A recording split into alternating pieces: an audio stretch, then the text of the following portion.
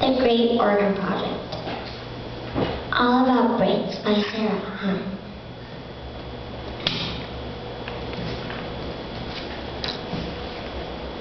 What is the purpose of the brain?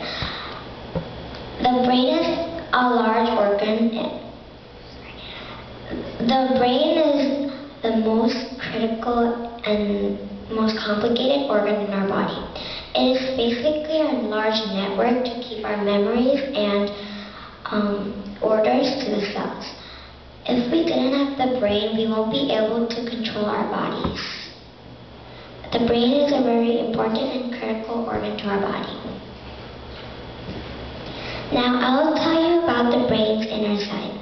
The brain cerebrum has most of the working going on. The cerebrum is divided into two different parts. It is in charge of movements, reason, speech, taste, hearing, and lastly touch. Our cerebellum helps the body to be in balance and to stand still.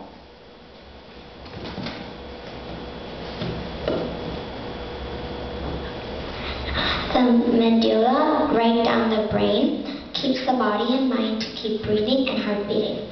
The midbrain is also divided into two sides. One side is in charge of smell and the other side is in charge of vision. Fast facts about the amazing brain. If he or she is more developed in his or her left brain, he or she is better at thinking. The opposite side is different. If he or she is more developed on his or her left or right brain, he or she is better at music and art.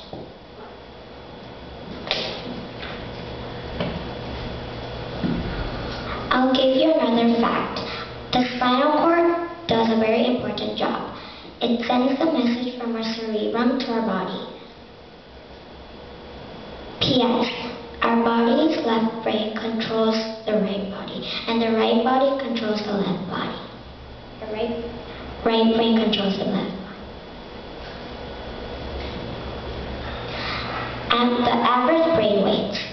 An adult human's average brain weight is 1,300 to 1,400 grams. A newborn baby is 350 to 400 grams. A fin whale is 6,930 grams.